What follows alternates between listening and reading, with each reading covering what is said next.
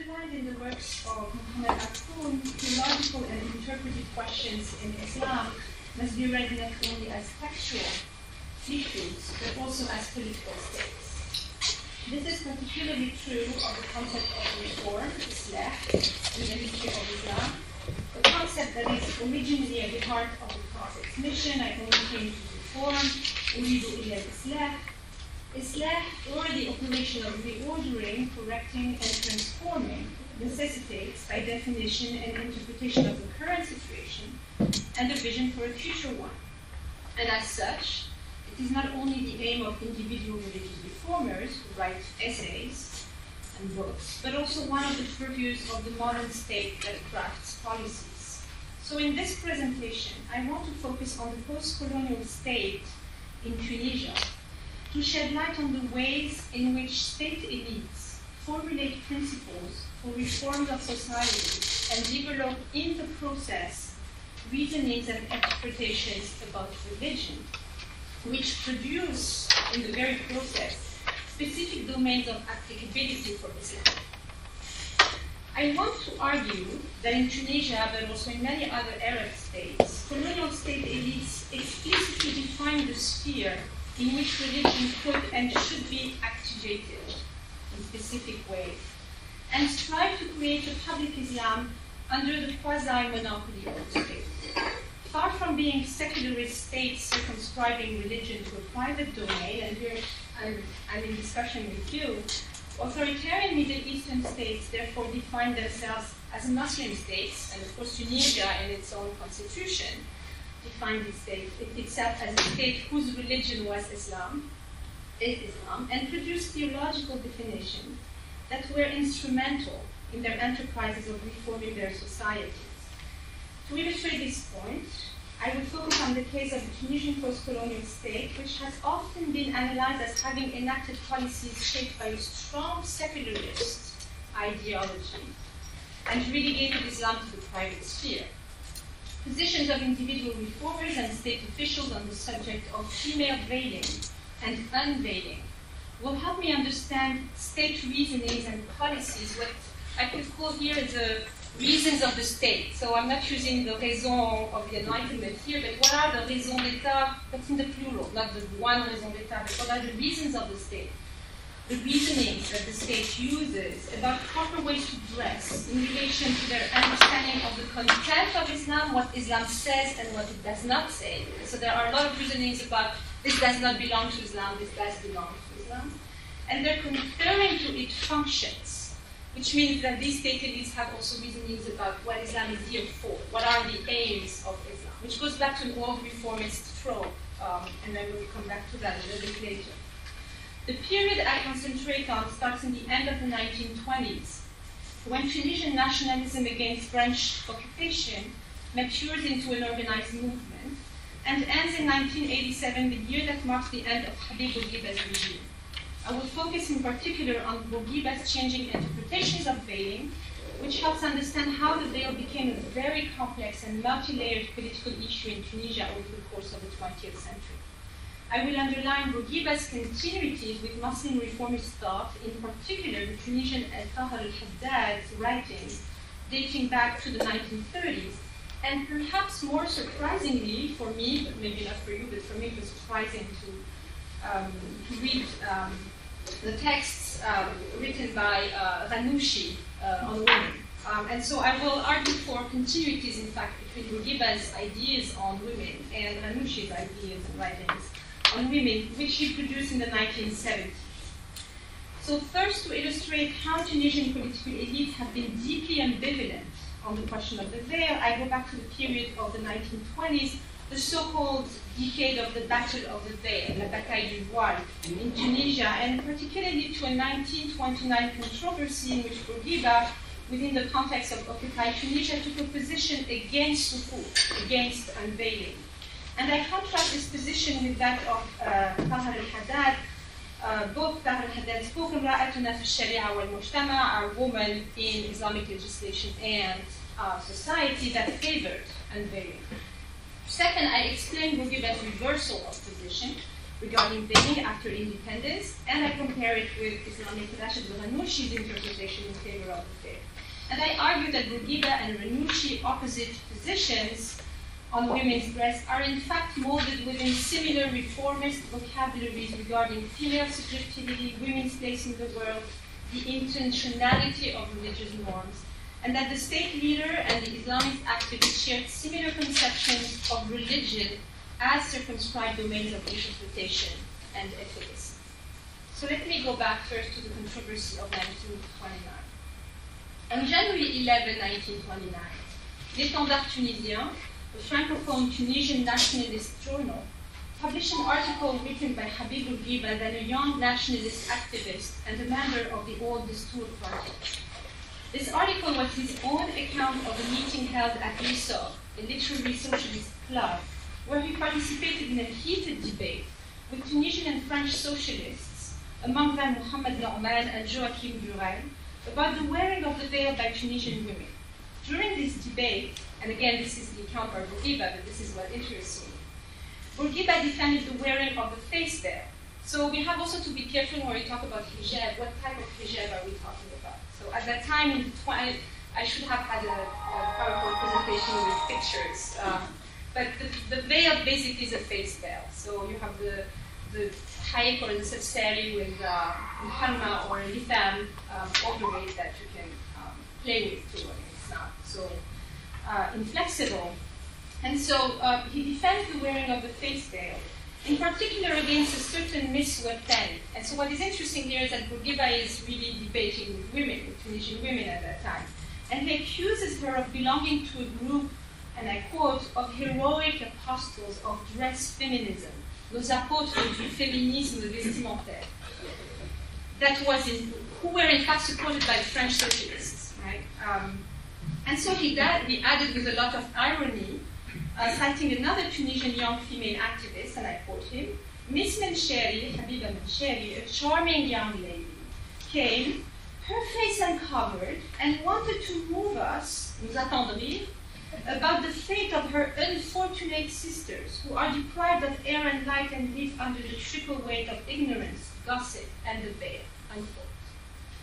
Manoubiya Wartani and Habiba Mencheri were indeed young feminist activists who, as early as 1924, had started to defend the possibility of unveiling and themselves appeared unveiled in public. If Bourguiba stood against them, it was not because he was against Sufour, but rather because he wanted to publicly defend what he called the Tunisian personality, shakhsiyya Tunisiya, against the colonizers' intent to westernize Tunisia, which was, of course, under French protectorate. For the Bourguiba of 1929, the veil could not be abandoned because it was a signifier of the identity of the nation. Hence, to defend the veil was a way to perform an act of resistance against the colonizer. So Bourguiba used the veil as a symbol of the nation, as a sign. And I think that's important because he did not look at the veil as a freely chosen dress, and he did not look at the veil as a religious obligation. So in a way, his position of 1929 announces his post-colonial position on the veil. So he considered the veil as a custom, ada, that had been anchored in the practices of the national community for a very long time. Veiling had become for him part of the mores of his society. It was a symbol, and I quote him again, of what is most inherent, irremediably subjective to this group, what characterizes and distinguishes this group from all others. In a word, what makes its proper individuality its personality. So we're back to the belonging metaphor here, unquote. His reaction contrasted with other opponents to unveiling, who underlined that by abandoning the veil, Tunisian women would lose their respectability, fall into immorality, prostitution, and would lead Tunisian society toward more corruption and decline. These intellectuals and political elites had described the veil as one of the devices protecting the moral and religious order of Tunisian society. And to abandon the veil, they argued, would lead to the degeneration of women, such as it had happened already in America and Europe. For Bourguiba, on the other hand, the veil was not a device protecting women and defending the integrity of a certain moral order. he did not pose the issue of veiling and unveiling in religious or moral terms, but rather described it as a social problem. And that's also part of the discourse that really started to talk about religion as having a social function. So in his 1929 article, he wrote, "I believe that it is relevant to look at the subject from a social point of view." So he's really looking at the veil almost as an anthropologist, saying, well, it's there. I don't specifically like it, but it's a sign of our personality. So since we are under colonization, we cannot abandon it. This is what he wrote. And I quote him again. "We have in front of us a custom, anchored for centuries in our mores, evolving with them at the same pace, that is quite slowly. The mores of a group, be it the family, the tribe, or the nation, are what is most inherent, the most irremediably subjective, its personality." And then he asks, "Is it in our interest to hasten the disappearing of this veil?" My response, given the very special circumstances we live in, is without doubt no. Unquote. The veil was, in the words of Bourguiba, already in 1929, a sign of women's unconscious atavism, and I'm using his own words here. But it was a way of the colonized, and as such, it had to remain. So I'm going to skip a few other quotes that are interesting. So at this time, he's not really interested in the reform of Tunisian society, and he, even in this particular moment in 1929, he marks Ataturk, whom the young Tunisian feminists took as a reference. And on the other hand, he said, at the same time, evolution must happen, otherwise it is death. It will happen, but without a break, without a rupture. We must maintain in the perpetual evolution of our personality a unity through time that can be continually pursued by our conscience. So abandoning the veil was really premature, even if he was already announcing that it would be necessary. So now let me move to another personality of the time, Talal al-Haddad, who was another Tunisian reformer, much less political, who was educated at the Zaytouna. Well, of course, we all know that Bourguiba was educated at the Sadiki College and then as a lawyer in France. And the book by Talal al-Haddad is relevant for my argument because it contains a justification for unveiling that Bourguiba, in fact, will reassert after independence. So, in fact, Haddad and Bourguiba are very close, but it's a Bourguiba of postcolonial times that is very close to Haddad. And why are they very close and why are they important for me? It's because they deploy an argument about Islam as a deen, as a religion, that is a channel for reforming society. So what I find in Bourguiba after independence and in Haddad is that the deen has an instrumental value. It has a function. As such, it should have an impact on life. And there is a word that you find all the time in Haddad and Bourguiba is the word hayat. And so when you read, and it's very, it's quite fascinating how much Bourguiba talked about Islam. He's supposed to be the most secularist of the Arab leaders, but if you look at his speeches, he developed a whole discourse, really, a whole comprehension of what Islam was. And the idea of religion du vécu, in a way, lived religion, or religion as part of hayat, was very, very important. And I think it was linked to the idea of personality and maybe also to his reading of Bergson. We should remember that he was in the 20s in Paris, and that the philosophy of Bergson and this idea of mechanism of culture and religion maybe had something to do with it. But that's something that will need more research and is probably in detail. So let me go back to Haddad. Haddad, in the beginning of this book, wrote a long meditation on Islam and its role in reforming society. He wrote, "The reform of our social condition is necessary for all aspects of our life. And here you have Bourguiba announced already. And in particular for what touches our existence in life, I see with certainty that Islam is not an obstacle against reform, as the accusations proclaim. On the contrary, it is the religion of reform, Dinul Qawim, and the inextinguishable source of reform. As for the decline of the Muslim world, it has no other cause than superstitions and customs that we have grown to like over a long time." Unquote. So Haddad developed the idea that Islam contained in its text the principles for reform of society and could help improve life. And this is not very, very different from what political Islam later will also develop, which is that religion means Islam and is din or dunya. Of course, it will go another way politically, but it's very close to this idea that religion is a principle of life. Haddad also wrote, Islam in its entirety is a principle guiding our lives. So he's a reformist, he's considered a liberal reformist, but in fact he saw Islam in a very apologetic way as the basis for reform. He wrote it was a set of regulating principles that proved to be useful, and he uses the word dastur. He says Islam is a dastur for life, right? And so again, we are in the time of the old dastur party, so it's not neutral for him. At the same time, and I find that very close also to the state reformers, what he did is develop a whole reasoning about what was part of Islam and was not part of Islam. And for instance, for him, the veil was not part of Islam. So not only Islam was necessary for life, but it had also to be circumscribed in its meaning.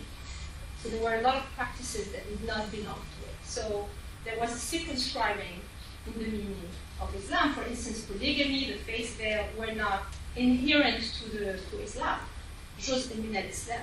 So there were things that belonged to it and others that did not. And as a good reformist, he distinguished between the meaning and the essence, the jawhar of Islam.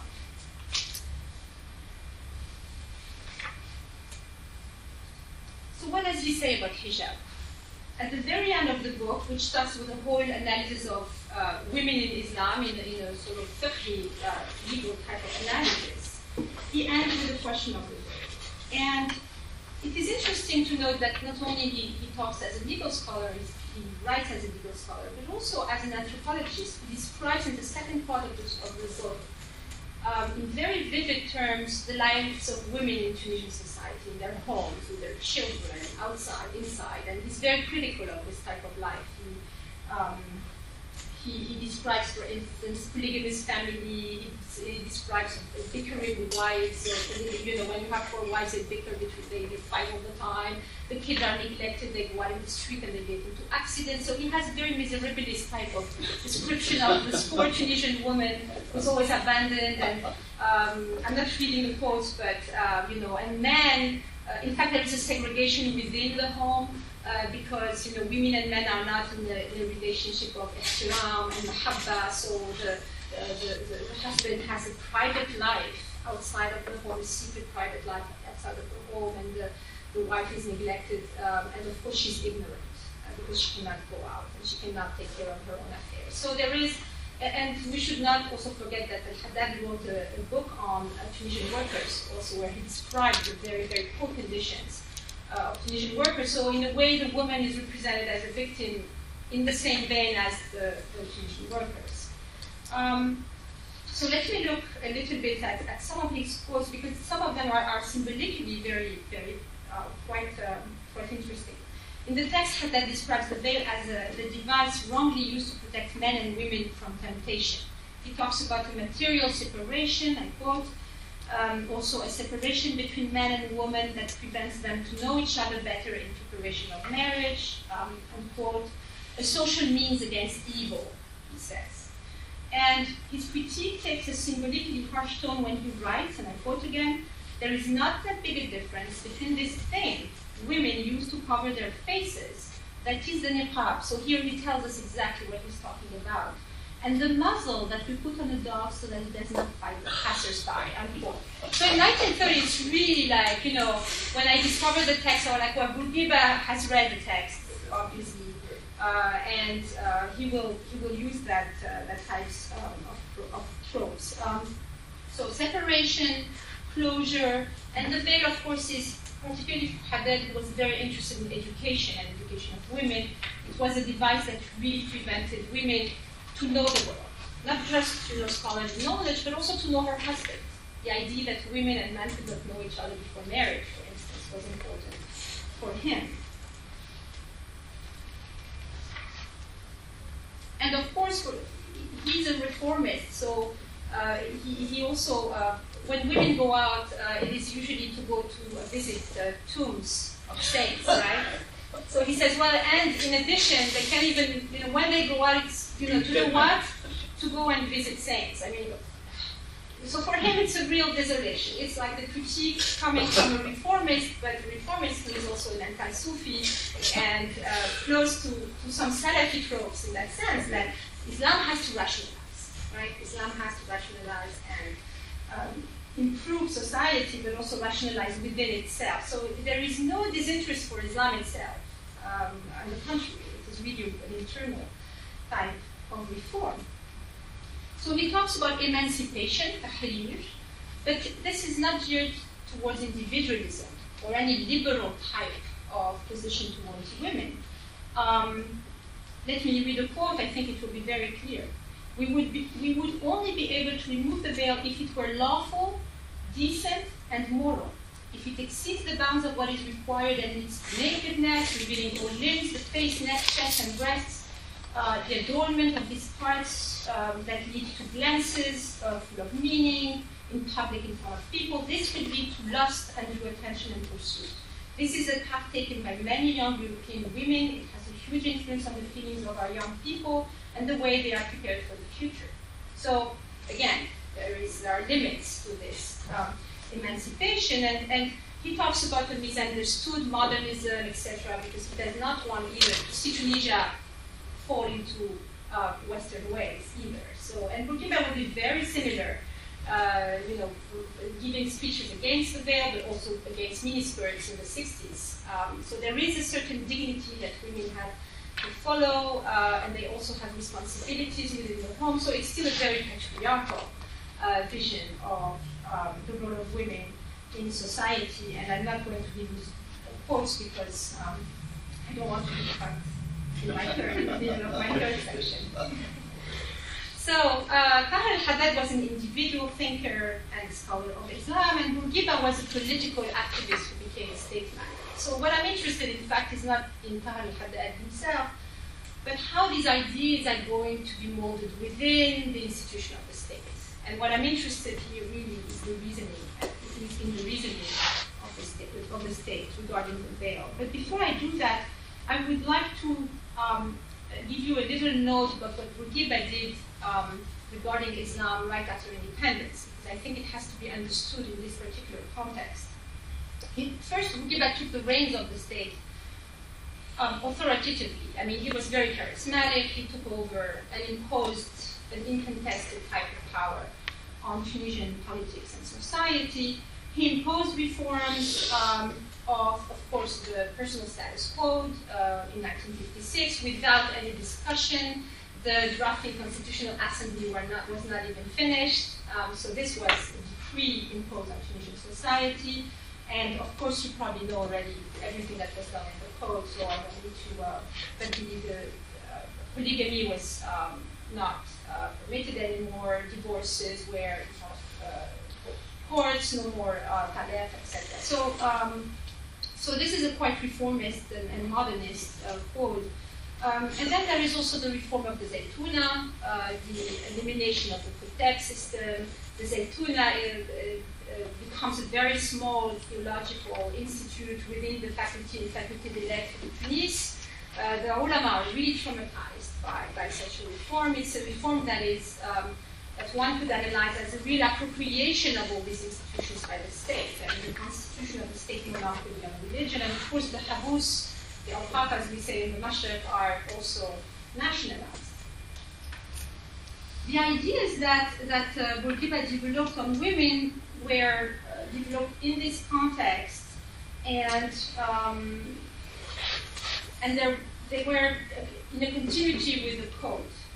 So what I want to do is give you an idea of how he tried to convince Tunisians, and Tunisian women, but also men, to abandon the veil. And he did this, I think, through two main channels. One channel is his speeches. He was a very good speaker, so it's interesting to look at his speeches. And the second thing he did, which is quite fascinating, is unveiling women in the streets. So I'll give you both ideas on both of them. And this was really a public performance that served as a propaganda tool for Bourguiba.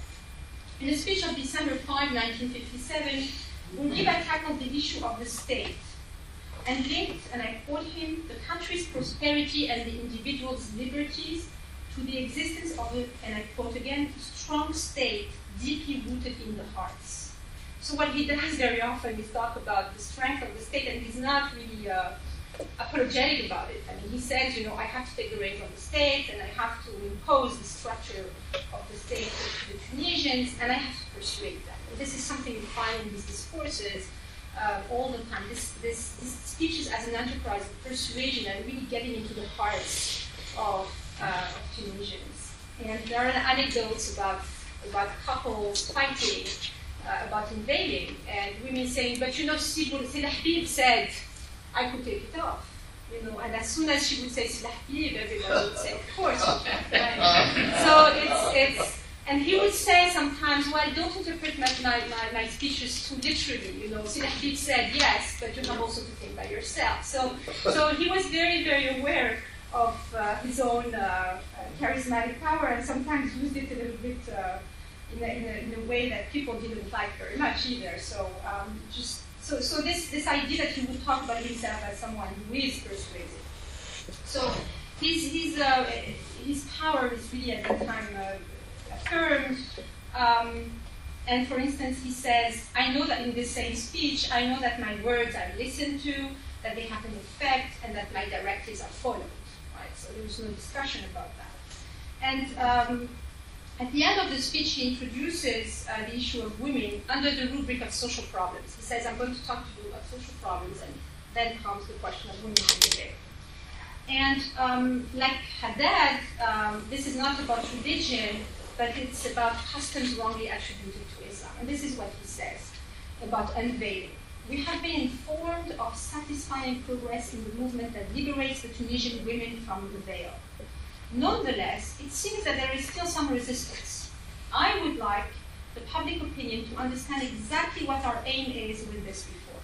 Statistics reveal that sex cases are decreasing. It is remarkable that the cases that are still occurring precisely only implicate those young women who are raised within traditional biases and institutions, unquote. So like Haddad, he linked the wearing of the veil with immorality and debauchery. And this is something you find in Haddad also in many passages, that the veil allows for hiding and for doing things, you know, behind the veil. So he has the same idea, that which is going to be completely inversed by the Islamists later, which that the veil, of course, is what protects the morality and the virtue of women. And he says, and this is why I bring this speech, he says in the end of the speech that the veil is, and I quote, a horrible rag that has nothing to do with religion. And this is very well known, so these are the mythical, for the so-called secularists in Tunisia, for instance, a very important reference, of course. And this is why also the veil, when it comes back later, is going to be emotionally experienced by the Bourguibians. But what is interesting is that unveiling was not imposed through a law. Because he could have gone also towards that and publish a law or have it voted, even if he sometimes didn't need to have things voted, but just impose them. But in 1981, there was a circulaire, a manchour, that in fact prevented women to wear the veil in schools. So way before it happened in France.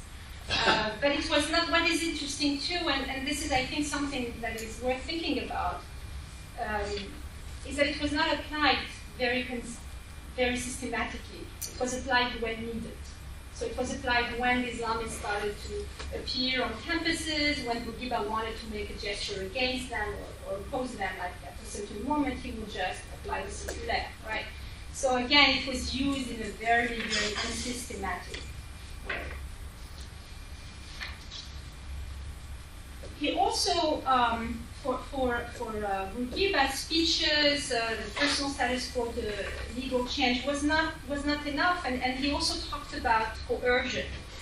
In the same speech, he said, We understand the repugnance of aged women to abandon a long habit, but we can only regret the obstinacy of parents who constrain young women to wear the veil to go to school. We even see civil servants to go to work rigged in this horrible rag. We continuously repeat that it is abandoned in Muslim countries and it has nothing to do with religion, unquote. And here he says, I'm not going to quote again, it's not too much time, he says, you know, at some point I'll have to do something about it. I'm going to coerce you. But the coercion never really happened. And so the ambivalence of the state regarding things is quite interesting. So there is an ambiguous mix of persuasion and coercion in Bourguiba trying to enslave women, and this is most visible in the scenes that were shot, filmed in a documentary on the subject of emancipation of women in Tunisia that was transmitted on French television in 1968. And this was filmed in 1967. So it's quite amazing that in 1967, Bourguiba is still going out during the Journée de la Femme, Yawm al-Mar'a, unveiling women in towns and being filmed, and this was retransmitted on television. And it's a 50-minute black and white film that was made by French television people, so it's made for the French public. So that is also interesting because the way they translate the whole process of unveiling in the French context is interesting, but we see different types of women in the documentary. We see Bedouin women wearing only a foulard, a head scarf, and then we see women filmed at the Palace of Carthage because it's the Journée de la Femme, and they are received in a big reception by Bourguiba, and they all wear very short dresses, sleeveless dresses. So these are the bourgeoises of Tunis, the elite of Tunis, says the narrator in the documentary, it's not me. And then you see also women in Tafsiri being unveiled by Bourguiba. And when you look very closely at the film, because I had never seen anything like this, I was young, and when you look at the film, it's very interesting to just look at the details of the unveiling. First, I assume you all know what the Tafsiri is, and it's a quite flexible piece of white cotton or silk that is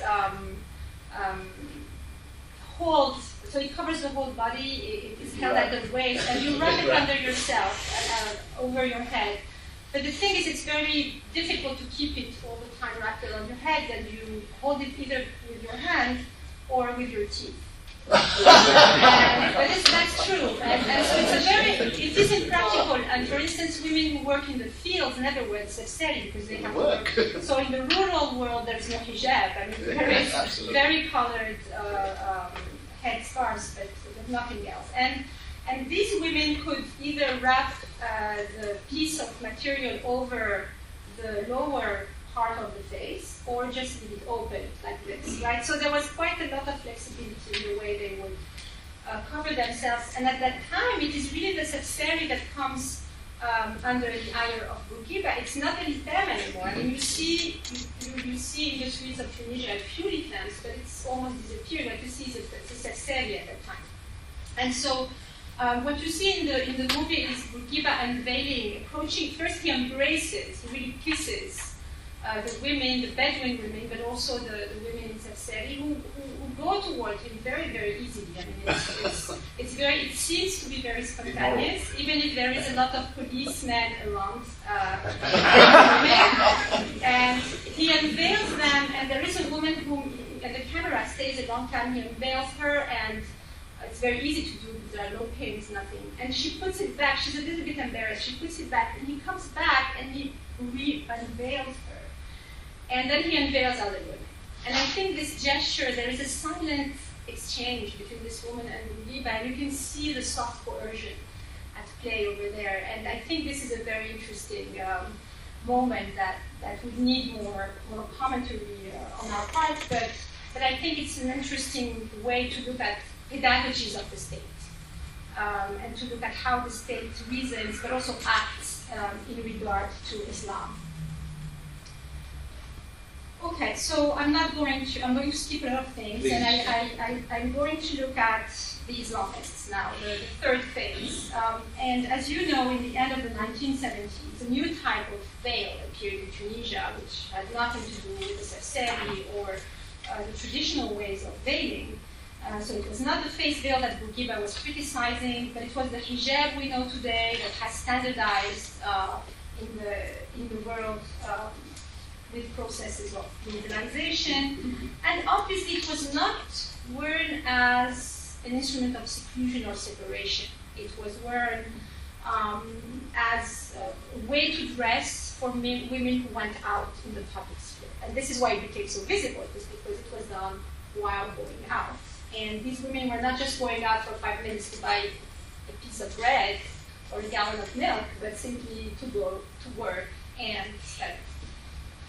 So it was a new version of religiosity, and it was not associated anymore necessarily with women who did not go to school, who were ignorant, who were only rural women, or women in cities who were secluded. It was another type of behavior that was signaled by the veil. And I know that there are a lot of works on the veil, and there are many ways to understand what the veil means, a way to discipline oneself into piety, as Abba Mahmoud has shown very well, an instrument for emancipation for other thinkers and researchers, and a tool for patriarchal reproduction.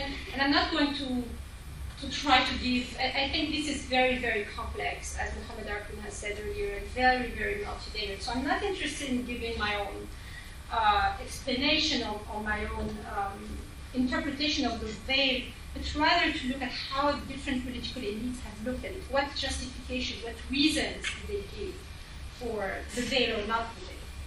And of course, the Tunisian state right away looked at the veil as, in the 70s, the end of the 70s and the 80s, as an instrument of political contestation, of political opposition. It's not the case anymore.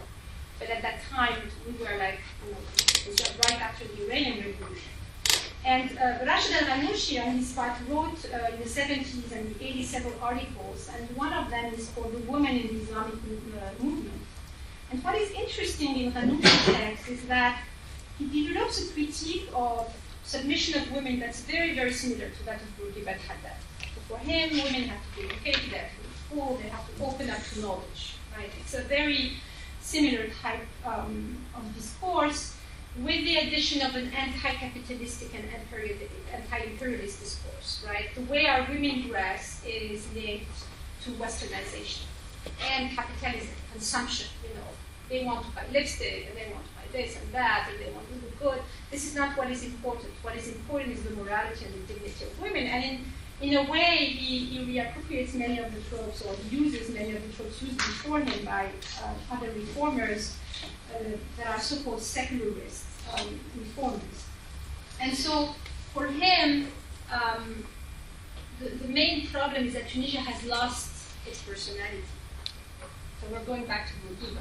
It has lost its personality, and it has lost its traditions. So here you have an inversion with Bourguiba. You have two inversions with Bourguiba. First, Bourguiba was anchored in the West. It was anchored in the French culture. So that's one difference. And the second difference is Bourguiba hated everything that was traditional. The taqalids and those customs. He said it was useless for him. It was an obstacle in the path towards what he called progress and civilization.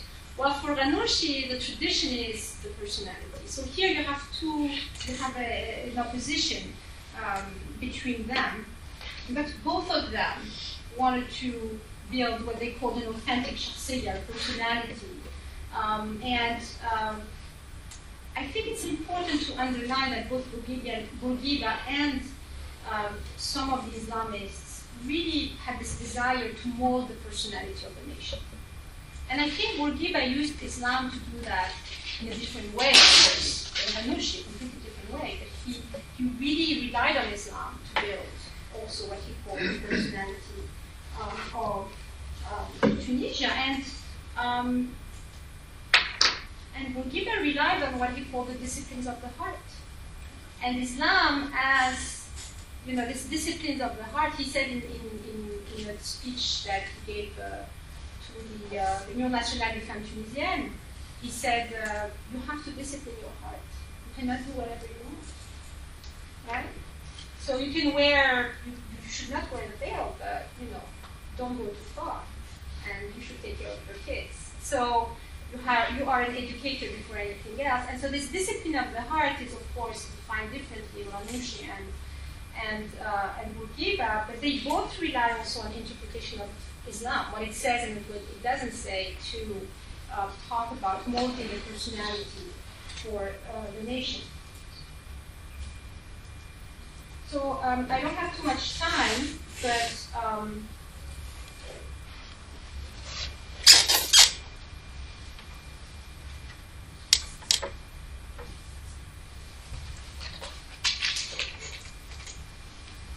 just trying to find one last quote. I have maybe 5 minutes? Yes. Okay. We have to spoon the clock here. Okay. Yes. So I'd like to go back to Ghannouchi and talk about his vision of what he calls the Zay Islamic. Right? He writes in the 70s again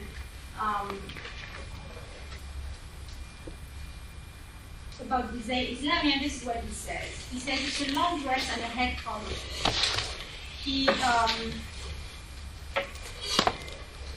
But he also criticizes the Islamist movement, saying that it is a mistake, and I quote him, to think that you only need little changes such as longer dresses and the abandoning of lipstick to become an Islamic society. Right? So he also recognizes that the veil, in a way, is a detail. It's not what counts.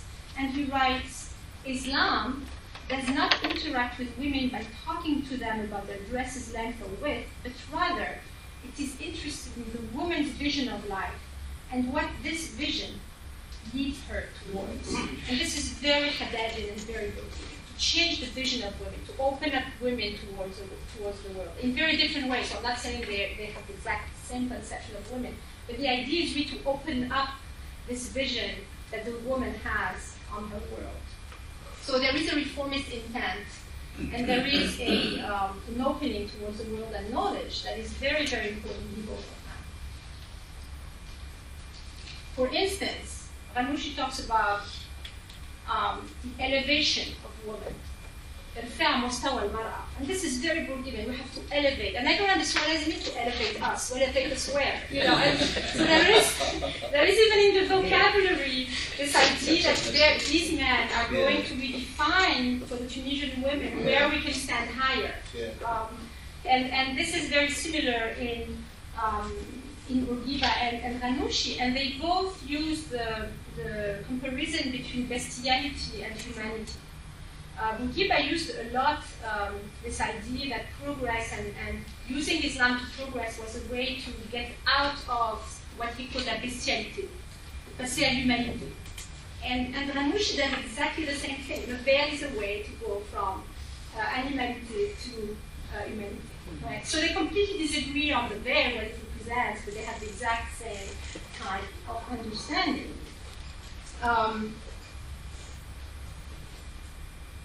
So I think for both of them to change female subjectivity was their aim. And of course they see this subjectivity happening and being expressed in different ways, but this is what was important for them. And I think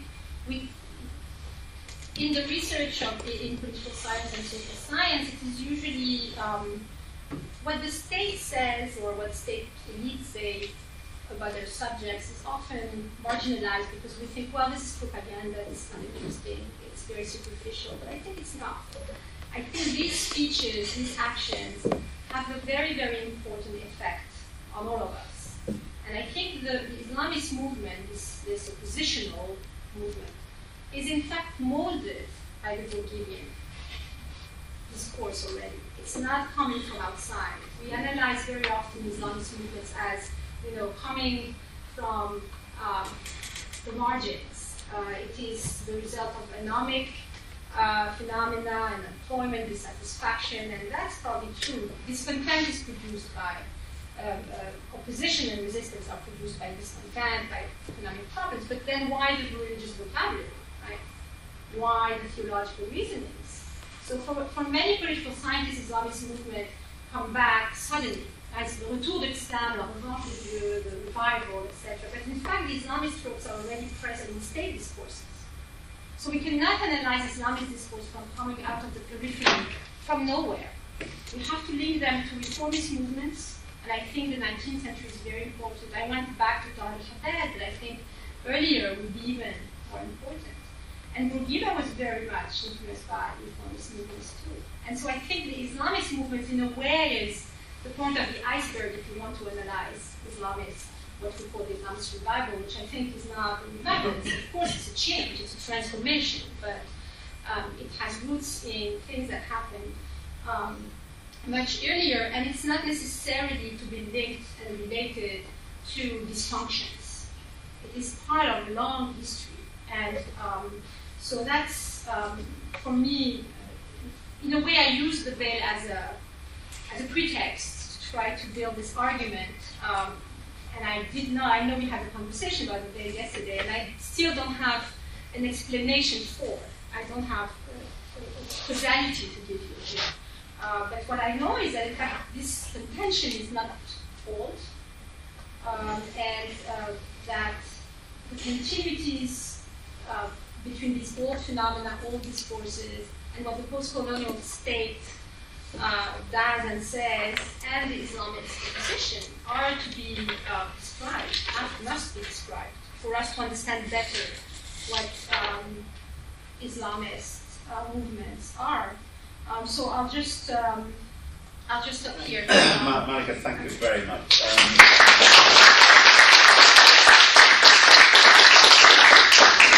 Your talk especially made me more interested in Tunisia, and I will talk to you about that later again. So we're running short of time, so we have 3 quick questions and we need to have a break. Thank you for an extremely illuminating, interesting, and well-documented paper. My question is, couldn't some of the things Bourguiba said, and his speeches and the outline them, be explained by him trying to win over some of the ulama to what he wanted to do? Yeah. And this is linked with the second remark. In the Mashriq, the nightmare of many ulama was Kemal Atatürk. Mm-hmm. And the question is, was there sort of the picture of Kemal Atatürk in the ulama's minds? And we are not going to go to do this at all because we know what happened. Yeah, thank you. These are very important questions. The relationship of Bourguiba with the ulama, I mean, on the veil, he didn't try much to win.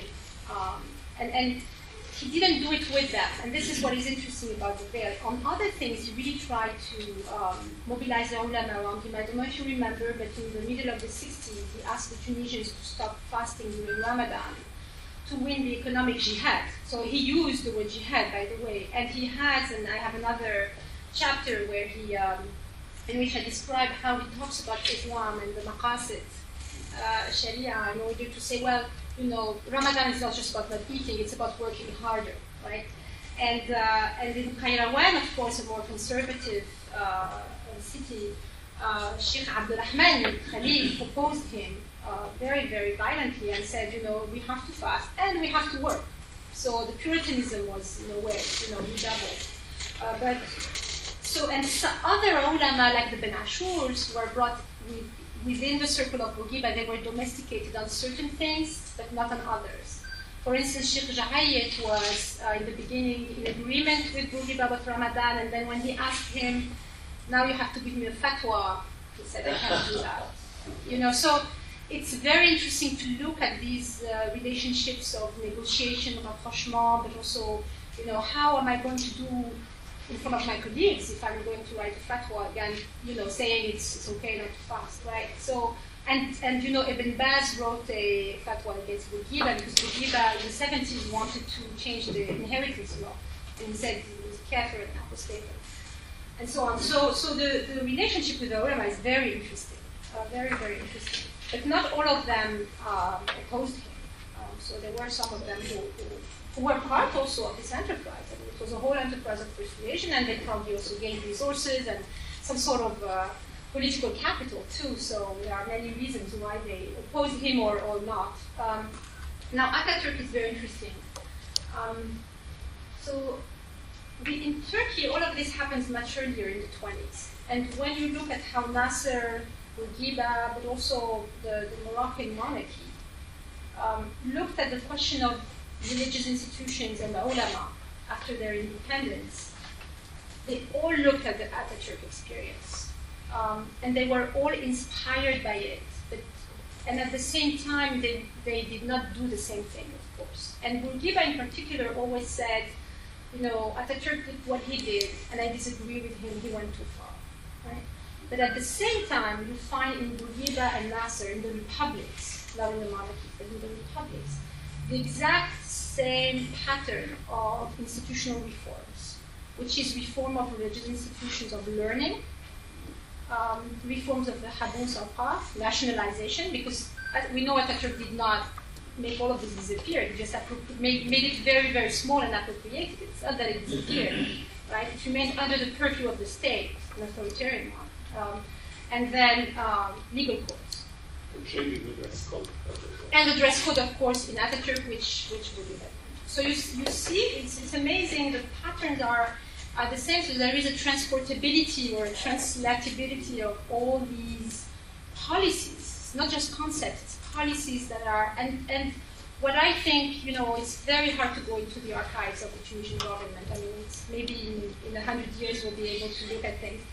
But, you know, there were discussions, and of course Bourguiba was very authoritarian, but there were discussions going back and forth, and it would be wonderful if we could have more access to what happened. But I'm currently looking at the drafting assembly for a constitution, very interesting debates about the place of Islam within the constitution, women. So here you have a wealth of information that can help us understand state pedagogies and state justifications and reasonings about religion.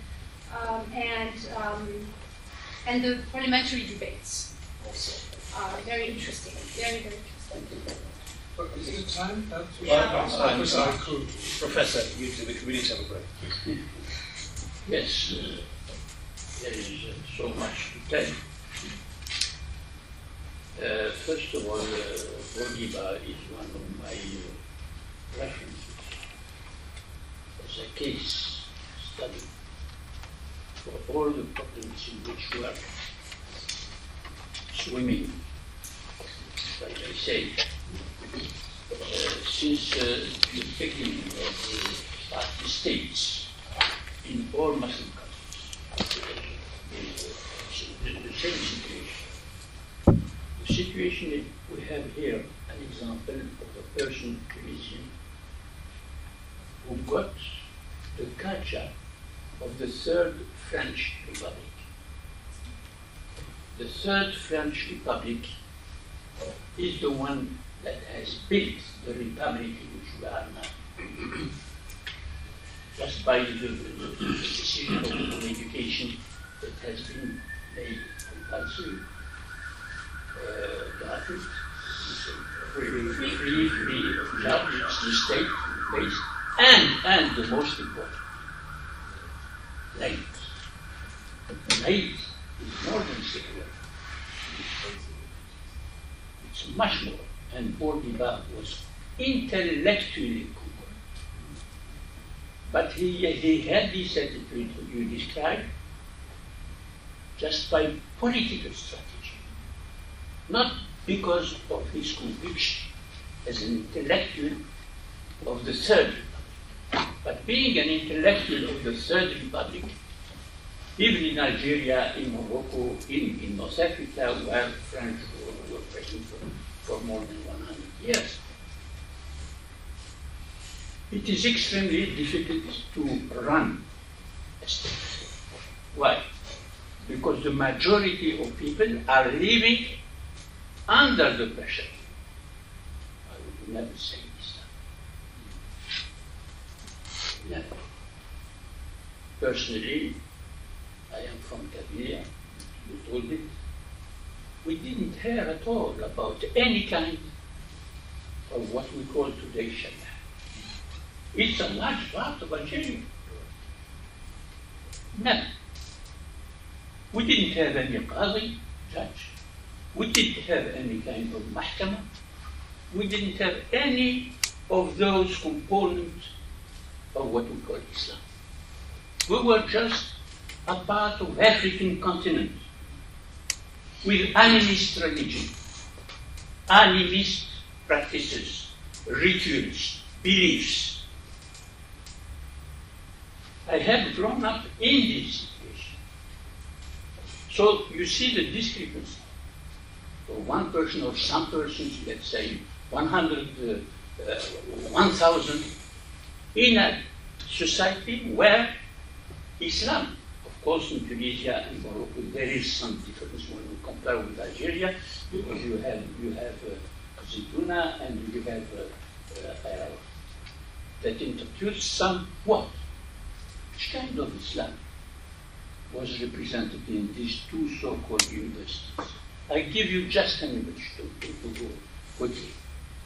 When we compare the figure of Kant, Immanuel Kant, in Europe, what Kant produced in Europe, what is the contribution of Kant to the total change of what we call reason, these big books, raison pure, raison d'être. And you compare this to a contemporary of Kant, Muhammad ibn Abdul Wahab. They lived absolutely contemporary. What was happening in Europe, not only with Kant, I mentioned Kant because he's a major figure, who changed the human reason totally. And what Muhammad ibn Abdullah, it's good.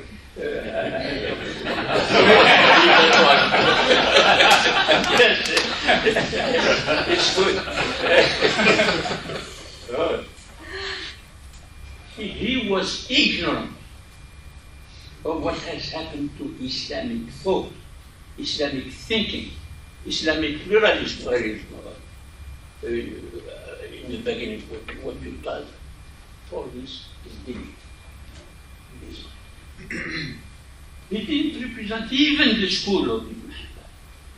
The school of Ibn Hanbal in the 12th and 13th century, they were a kind of humanist, religious humanist, open to all the knowledge which was available in the 13th century.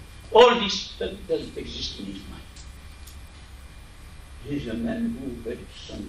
Who was Muhammad ibn Abdullah? No. Abdul Wahab. I'm speaking. So you have here a picture of the kind of Islam that was expanding, what was lived Islam. Lived Islam in this frame, totally cut from Islamic tradition as we know it, in the formative period, kind of freedom, and in the classical period when the Aqidah was constructed as an orthodox Aqidah that you have to obey. So we have to have in mind these historical references. In the mind of Bourguiba either, he didn't know what I'm saying with his culture. That's why he could turn totally to modernity. But he couldn't make it openly because he was a political leader. He knows his people. He knows his society. So we have to think and to analyze all this to understand the actors of that moment. You say, what's his relation with the ulama? Ulama didn't know more than him and him. They were on the same level about what Islam has been, not since the 18th century, but it started to begin to regress to what I call dogmatic closures since 13th, 14th century. We have to have this picture in mind. Now, the example of Bourguiba is extremely important because he did something nevertheless. For all his first decisions, he did it without referring, as you say, in Algeria, has not been done. It is the contrary. They followed not the Islam of Abdul Wahab, but an Islam totally empty in Algeria, for many reasons that we cannot describe now.